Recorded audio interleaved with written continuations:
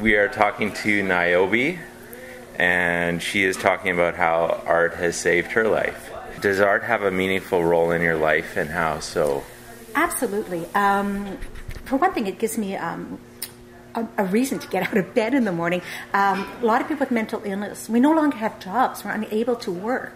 We need something, some meaning in our life, something that drives us, motivates us, and for me, that is art. The ability to paint, to create, to also identify, not just as a mental health consumer, but also as I'm an artist. People ask you what you do, I'm an artist. And I feel that I can now say that with conviction and belief. And so it has given me an identity, a purpose, and a passion.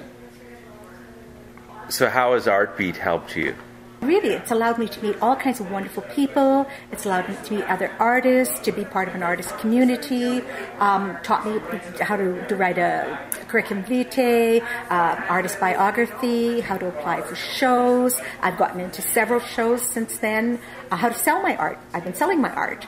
It's just been the being here, the being involved. Artbeat, it gives you a sense of belonging and a sense of purpose. It's just an incredible, incredible place. And it challenges you to stretch your comfort zone and to try things you maybe never wanted to try, and to just run with it. So, no, it's been great. Can you comment on how art helps people with mental illness in general, in a general way? I think if you're mentally ill, a lot of times you kind of live inside your head. And art gives you a way to let that out, to express yourself. Maybe you're just not in a position to be very communicative, very verbal. And this allows you to express yourself, maybe just for you, or maybe for the public at large. But I think as a mentally ill person, that for me, art is a lifesaver. It really, like I say, for me, it is the difference between just being a sick, mentally ill person with very little contribution to society and somebody who is living a full life and contributes. Well, this was interesting because I just started painting a year ago. I'd never painted before, and with each piece I felt that I was growing. At first they were very basic.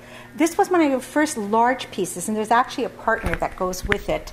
And it is sort of based on aliens. It's a little bit, it's free-formed, and it can be whatever people want it to be. But for me, it is part of Babylon 5, Nimbari, which were a group of alien race that I kind of worked this from. And that was my inspiration for this piece.